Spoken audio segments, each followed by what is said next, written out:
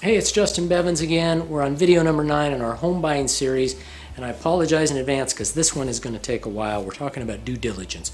That's your right to get in and find out everything you can about a home after you're under contract so that you can make a decision whether you want to go through with the purchase. So there's lots of things you're going to look at, but you got to remember that your due diligence period is limited. You don't have a lot of time usually, so you got to get in and get it done very quickly. And the sooner you get it done, the sooner you can potentially negotiate any problems with the seller if you decide to proceed. So the first thing is a home inspection. You don't have to get one, but it's always a good idea. It's cheap insurance to make sure that you're not buying a money pit. Now, a home inspector, professional home inspector who's licensed and trained or certified and trained to find home problems, he's going to go through the home and he's going to find a variety of things. Some are going to be small, some are going to be big. In your request for repairs for the seller, if you're going to ask the seller for anything, credit or repairs, focus on the big things. That's usually what I tell my buyers. If you ask for too much from the seller, a lot of times they won't give you anything, and then sometimes it can sour the deal. The whole thing can fall apart. Focus on the important things, the big items, the health and safety items when it comes to that inspection report. The second thing that's going to happen is your lender's going to order an appraisal. So an appraiser is going to go out there, they're going to take photos of the property, compare it to other recent sales around the area, and they're going to come up with a value. Now, all they're trying to do is show the bank that you didn't overpay for the property. Usually appraisals come in right on the money because that's all they really are trying to verify, is that you didn't overpay. Sometimes you get a generous appraiser, might give you more value. That's great if you're the buyer. Sometimes they come in low, and we'll talk about in a future video what happens if you get that low appraisal and how you handle that. Now, the third thing might be a wood-destroying pest report. In certain areas, termites and wood-destroying pests are very common, and wood-destroying pest report would include wood fungus, wood rot, basically anything that's destroying the wood on the house, all right, other than just old age. So if you've gotten one of those, it's going to spell out, it's going to be a complete report about what's wrong with the house with regard to wood-destroying pests and how it could be treated or rectified. And it may be your responsibility, it may be the seller's responsibility, depending on what you agreed upon in the contract. The fourth thing is insurability, all right? You're going to want to make sure that the property can be insured. So you're going to contact your insurance agent, give them the address, and make sure that the property is insurable. And you're also going to want to find out how much it's going to cost.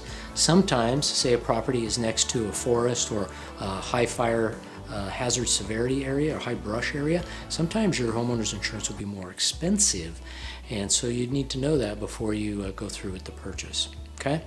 The fifth thing is you're going to get disclosures from the sellers. Okay. Sellers are required in each state to disclose certain things, and you're going to get some paperwork that's related to that. It's usually a series of questions that they're responsible for answering that talks about any issues that might be material to a potential buyer.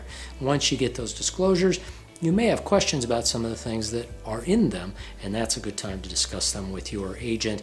And if you have questions about them, your agent can get more information from the listing agent and the sellers, okay? The sixth thing is a homeowners association. If you're buying an area that has a homeowner association, you're going to get a bunch of documents during your escrow process, and some of those could be budgets for the association, could be occupancy, how many are owner occupied versus not. There's going to be rules and regulations. There's going to be a variety of documents depending on the association that you're buying into. Read them carefully, especially the rules and regulations. They have jurisdiction over what you do to your house a lot of times, on the exterior mostly. But say, for instance, you're in a condo complex. Some associations might say, for instance, you can't put down wood floors on an upstairs unit because it's too noisy walking around and it's an inconvenience for downstairs units. So there are little rules like that in associations that you have to watch out for. So make sure you read those documents carefully. And then the last thing is taxes, all right? When you buy a home, it's going to get reassessed. The assessor is going to look at it and go, oh, this is the new value for this home based on what the new buyer has paid for it.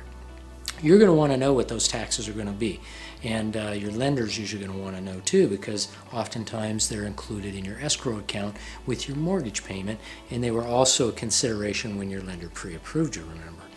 So you're going to want to find out what those taxes are, and that's part of that due diligence period.